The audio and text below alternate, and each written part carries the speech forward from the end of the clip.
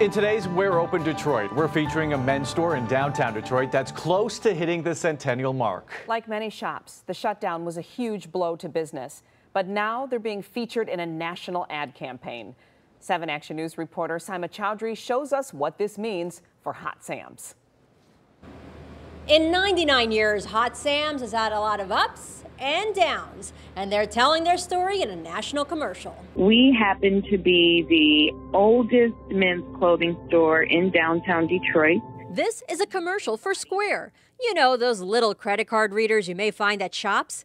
But the star in this national ad is Hot Sam's men's store. There are stories behind the store. The ad is narrated by marketing director Lauren Stovall. I am the legacy preserver. And what a legacy it is. Hot Sam's opened back in 1921. By the 70s, Lauren's father, Tony Stovall, and Cliff G. Green were salesmen in the store.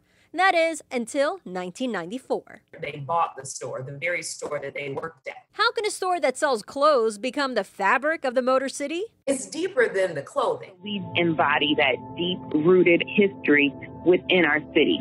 We are a store that believes in serving our customer, serving our community. We've seen it for years. We've seen businesses open and close all around us, but yet we're still here. Last year, Twitter and Square CEO Jack Dorsey visited Hot Sam's. Lauren says the store's uniqueness caught his attention. I love to say that we have survived the Great Depression, we have survived the recession, and we are survivors. And like other stores, they have months of catching up to do since they were shut down from March until June. Not many stores still kind of carry kind of an authentic Detroit men's style. We do. But luckily, customers have not stopped shopping since they reopened their doors. I don't know where they're wearing these clothes to in the middle of a pandemic, but they are buying them and we appreciate it and we love to see it. And like a stitch found in these clothes, having a close-knit connection to the community is what keeps them going.